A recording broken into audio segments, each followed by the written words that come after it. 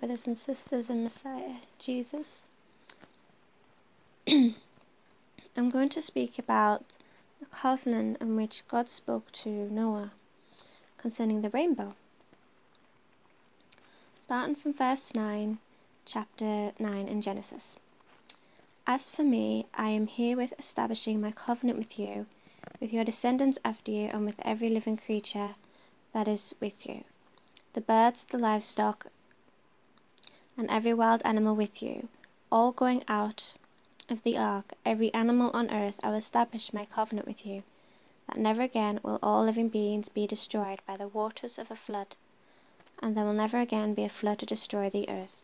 God added, Here is the sign of the covenant I am making between myself and you and every living creature with you. For all generations to come, I am putting my rainbow in the cloud. It will be there as a sign of the covenant between myself and the earth.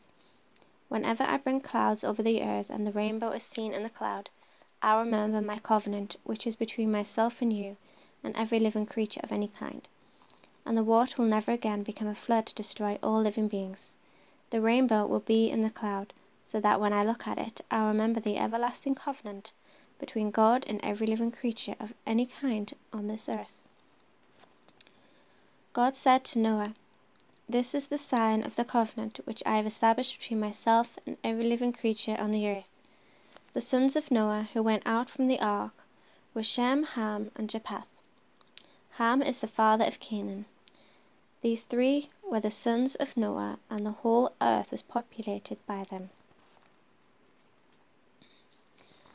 So now you know, when you see a rainbow in the sky, it is to symbolize the covenant in which God made with all of humankind, that he would never again flood the earth.